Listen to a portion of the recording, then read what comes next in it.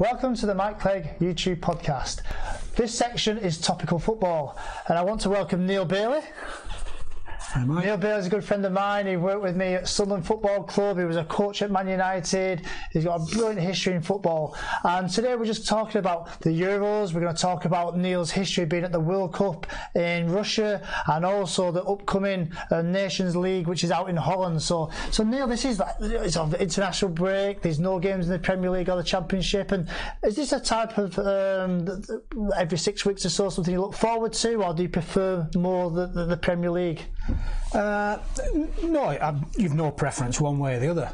There's still League One and League Two going on, and we have lads who are working on courses who might be in League One and League Two clubs. So it's a great opportunity to watch football at that level, which we try and do anyway. Anybody who's on your course, you try and watch the teams playing. Exactly. So Neil works for the PFA, that's the coaching organisation, trying to get ex-footballers and still footballers now on the courses so they become the best coaches they can be. And like you say, Neil, even for the fans in general, it's a great opportunity. Maybe they're not watching the Man United or the Man City, go and support your grassroots team. It might be Curzon Ashton, it might be Salford Football Club, or it might even be other teams, Accrington's or your Oldham Athletics. It's a great time to go down there and give them support. So yeah, I agree with you, and maybe that should be looked at more by the fans. Yeah, because they'll see some great games. I've seen some fantastic games this season. I remember watching Morecambe and Tranmere earlier this season. It finished 4-3. It was a great game, and exciting, and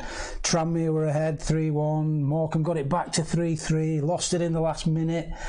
There's some fantastic football going on in the lower leagues. Yeah, I mean that's definitely true. I recently this year I went on a scouting course called the PFSA, and I went down to Charlton. 6 or 7 Charlton players were doing their course. The lads who was injured because they want to become scouts in the future. We watched Charlton versus Accrington Stanley. It was a great game, and you got that old-fashioned feel of the game really, rather than it being a little bit Premier League cameras. It just had that smell. You could almost hear the players shout at each other, and the smell of a normal game. Yeah, you can't say proper football, but I do know what you mean. There's not as many there, but you still get an atmosphere. The fans are still just as passionate, not as big in numbers, but just as passionate for the teams. And like I said, there's players, some really good young players up and coming who might get an opportunity, and you've still got the experienced players who either dropping down to that level or played at that level. And like I said, I've seen some really good games at League One and League Two this season. Well, it's interesting. I just listening and jumping in mine. I'm doing MUTV, do a lot of commentary regarding them, and at that level, that's where the lads go on loan now a lot. They get a lot of loan players drifting down the teams, and what you're really seeing is probably the best players in 5, 6, 7, 8 years' time. So it's great for the local grassroots and the League One, League Two team to get these players to see what quality is going to be in the Premier League in the future. Exactly, and not just that, the players who might go out on loan for experience with a view to getting in their own first team higher up, it's a great experience for them to play real football in front of a crowd, the different pressures, and it's just another route now for clubs to develop the players. There's still reserve team football, but there's obviously a big debate about that, and is that preparing them for first team? So a lot more are going out on loan now and trying to add that as part of the development. And it's definitely almost a gap in the market, which I think has been really utilised, especially from teams like Chelsea, where you look at the under-23s now, and I think it looks a little bit of a younger age group, and it's almost like the stepping stone is the 16s, 18s, 23s, go out on loan and get the opportunity. So there's a good example of that. I mean, you've mentioned Chelsea. There's a good example at my local team, Wigan. Reece James, who's a professional at Chelsea, but has come out to get first team experience at Wigan. I've seen him play at right back, where he's had some really good games. He's been playing in centre midfield. It's great experience for him, and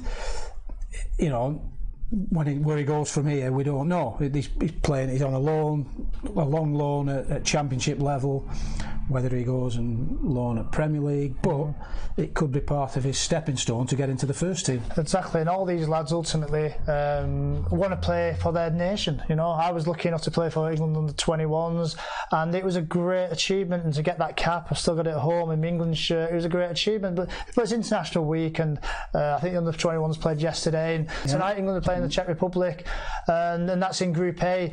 An interesting league. I think you've got a good chance of winning and qualifying. We've got England, Bulgaria, Czech Republic, Montenegro and Kosovo. So I don't see any real issues in that, do you? That maybe tonight's the toughest game. Well, everybody will tell you that they're all tough games. Look at, can we say, Scotland? Well, we'll get to Scotland in a minute. We'll discuss that, yeah. So it just shows that there are no easy games at international level at all. England naturally will be trying to build on the successful World Cup they had in Russia. I think there were one or two players injured out of the squad, but I think Gareth's shown a real confidence in young English players as well. Yeah. So if players drop out, there's now a nucleus of young players beneath that who've had success at the junior levels, who he's quite confident at throwing into the seniors and giving them an opportunity. Yeah, I almost feel like we're in a bit of a golden era for English football. You look at the successes of the other levels, under 16, 17, going through the different levels there. You was lucky enough, you went to the World Cup, didn't you? You went out to Russia. Was you a part of that? Yes, we were. All the coaching department went. We went at different stages, covered different groups, different. So the way we did it was in different continents. So one group looked at the African countries. Some groups looked at South American countries. Who did you look at? We looked at Western Europe, really. So we had England, Belgium. Who else did we look at in that one? Germany, France. So which Poland. games did you actually watch then? We watched. Well, the England game was England-Colombia, which was a good game. We watched Russia and Spain, which was a fantastic experience. Russia got that 0-0 draw, won on penalties, and incredible. You could sense the crowd and the team thinking, "Wow!" The longer it went, we might get something here. And then afterwards, on the journey back to the hotel, Moscow was alive and bouncing. Yeah. Families were out and just celebrating the nation getting a good result. That must be awesome to be a part of that experience. Not only seeing England, but like you say, being a part of Russia and then having that great victory there. And how was that experience? Was you worried before going out there? There was maybe talk of hooliganism or being unsafe, but you obviously enjoyed it. Yeah, there had been. You can't not follow the stories and the things. There'd been that.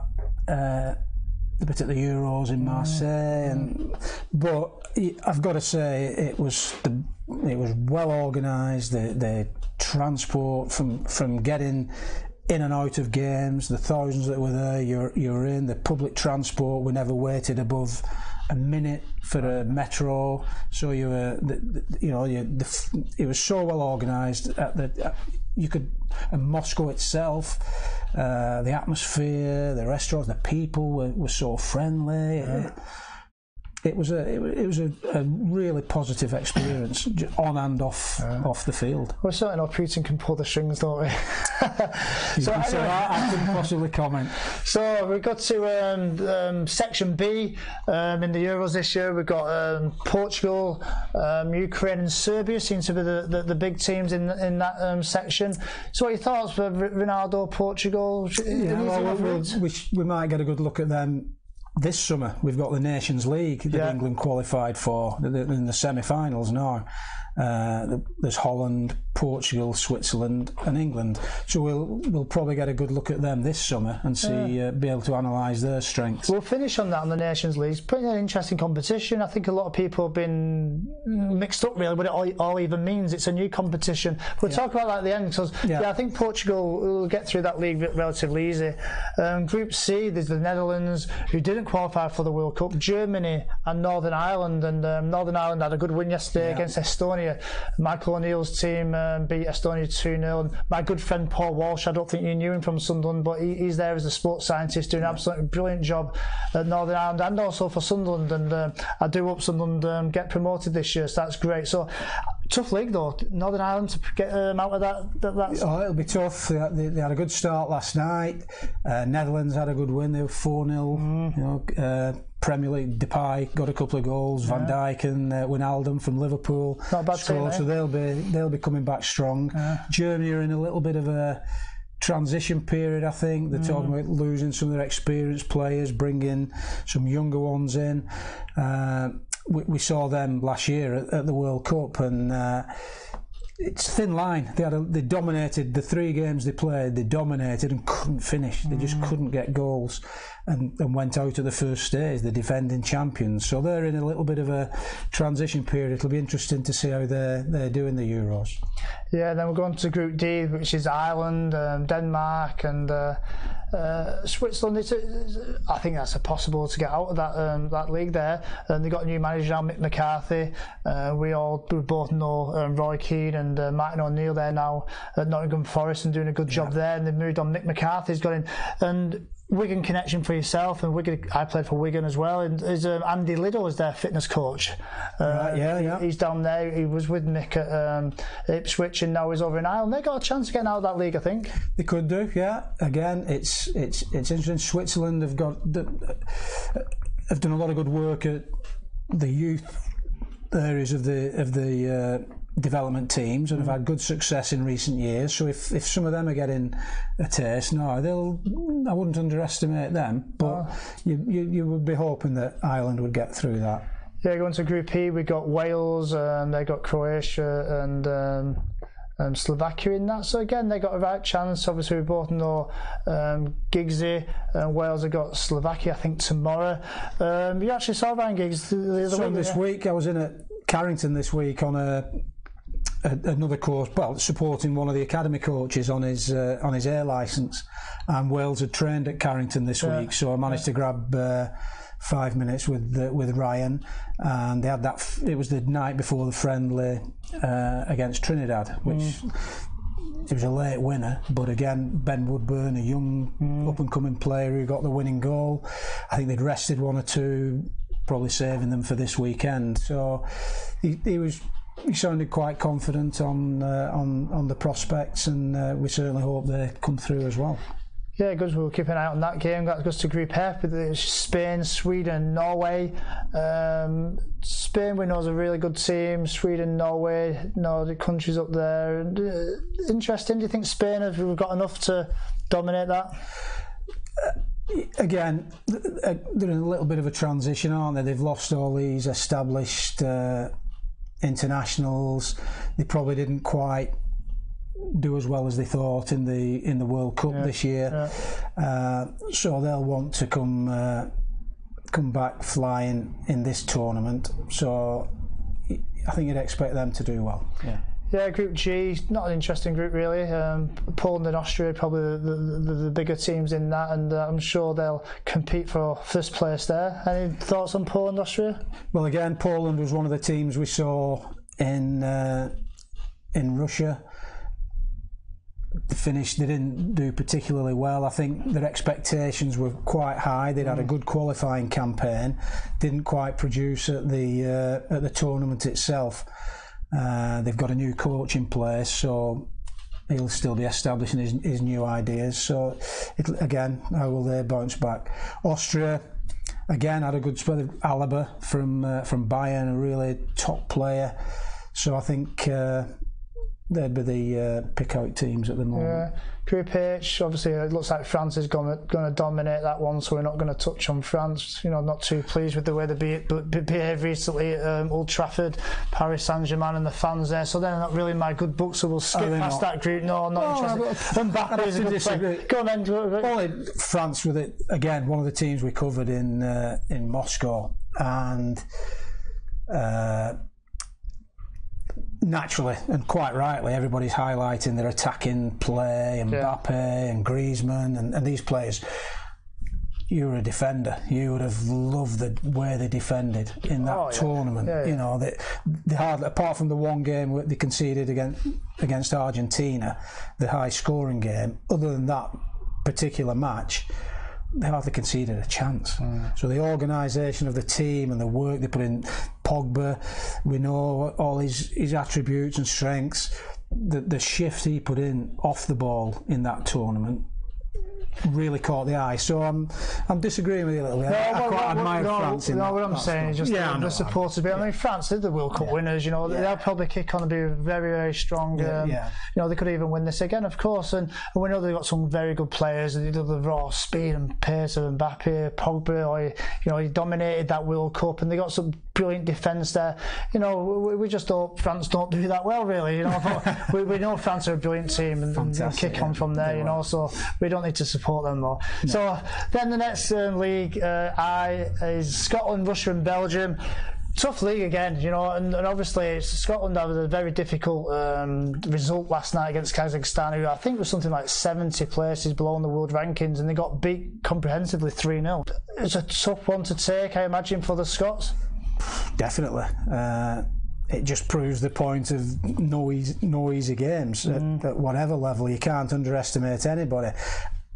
And I know Alex McLeish was putting that theory forward before the game. You know, we have to be at our best, because they do. And Scotland are in a period where they've, you know, last night they'd won quite a lot of players making debuts, and it's a new team almost. So it's not easy, but I'm sure they'll want to bounce back. But that is a tough group. You know, again, Russia, we mentioned earlier about, you know, we saw them at the World Cup. Belgium, you know, but for France in the semi-finals, I mean, I saw the Belgium-Brazil game. We were actually at that game, and what a job they did that night on Brazil.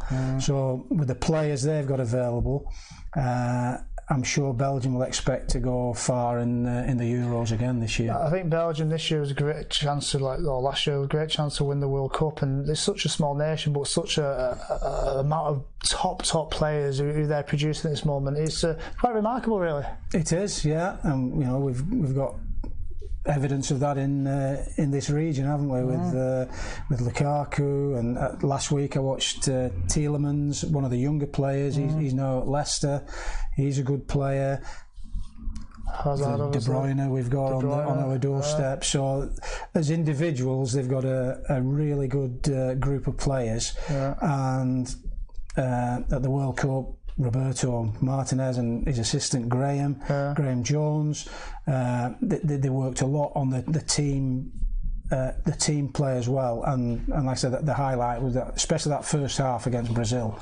It was an incredible performance. Yeah, I think Belgium, the players are magnificent. Roberto Martinez, I was lucky enough to play with him at Wigan, another Wigan connection to yourself, and he always knew that he had something special about him, and he's done an amazing job with them. And I suppose it's a bit like the Ole Gunnar Solskjaer thing with Man United.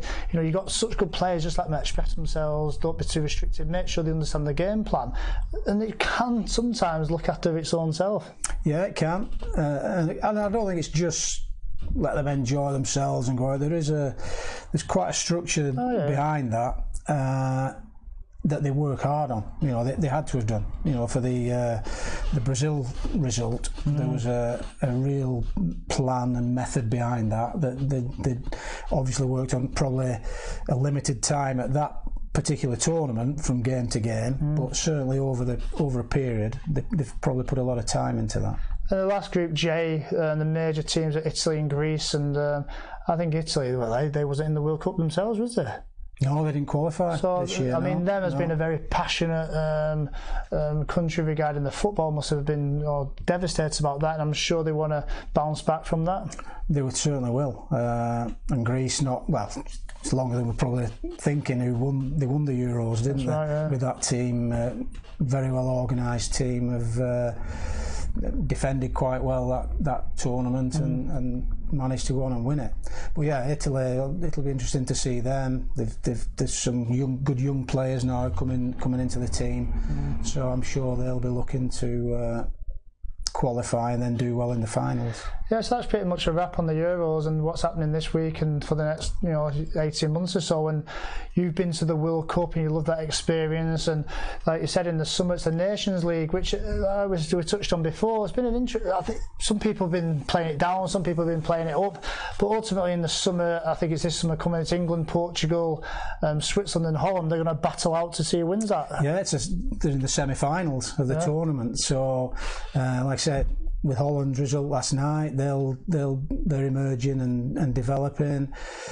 England, as we know, well, I suppose it depends who gets to the Champions League final. The Champions League final is something like 5 days before the semi-finals of the Nations League. Okay. So we've 4 teams in the quarter-finals, and we saw who's available, what will happen. Yeah. What preparation will that be for the teams? From England's point of view, like I said, I don't think they need to be too concerned, but they could very well lose some major players quite a short time before the tournament. But the way Gareth's preparing the team, he's showing a lot of confidence in the young players, and it could be a good opportunity for players to emerge. I just think it would be brilliant for England to finally win something again after such a long time, even if it's the Nations League, because it just continues that good feeling the nations got about themselves. If that can then overspill into the Euros, overspill into the next World Cup, who knows? We might be picking that amazing trophy up again one day. It develops confidence, if nothing else, and as you know, confidence breeds confidence, and they've had that success with the groups below, who've won the World Cup and the Euros, and once you get a taste of that, as you know, you want a little bit more, don't you? So hopefully the senior team can get the benefit of that in tournaments to come. Of course you will. Well, that's a wrap really. I just want to say thank you for Neil for coming down. It's been an absolute pleasure. And there will be a Neil Bailey big podcast, 45 minutes, so look out that in the future, and enjoy this international break if you're not going to football, and support England, Scotland, Wales, Northern Ireland, and enjoy the international footballs.